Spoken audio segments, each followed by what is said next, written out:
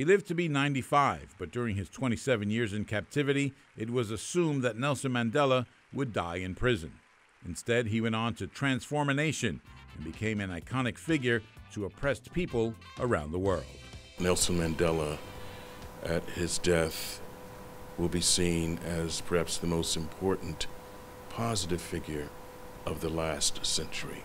In 1960, his armed wing of the African National Congress was considered a terrorist organization, and he, a socialist firebrand, bent on black domination.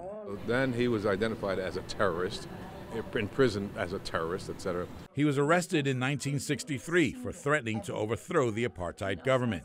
And in the 1980s, pressure mounted on the South African government as anti-apartheid demonstrations spread here in New Jersey and across the country, with calls for corporations to divest from South Africa and for the U.S. government to impose sanctions. When this country passed the sanctions against South Africa, Ronald Reagan vetoed it, and members of Congress, both Republicans and Democrats, came together and overrode the veto. In 1990, with political pressure mounting, Mandela walked out of prison and into history.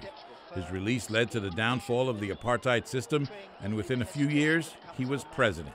He served one term as president and stepped down voluntarily. I think Mandela knew by the time he left Robben Island that he was destined to be a legend, a living legend, and a legend beyond his life. And that figured into his extraordinary decision to run against the grain of history and do one term that would have a symbolic and metaphoric meaning. Tributes came from across the state, from Congressman Albio Ceres to Senators Cory Booker and Bob Menendez, and included the White House, where South Africa's first black president was honored by America's first black president.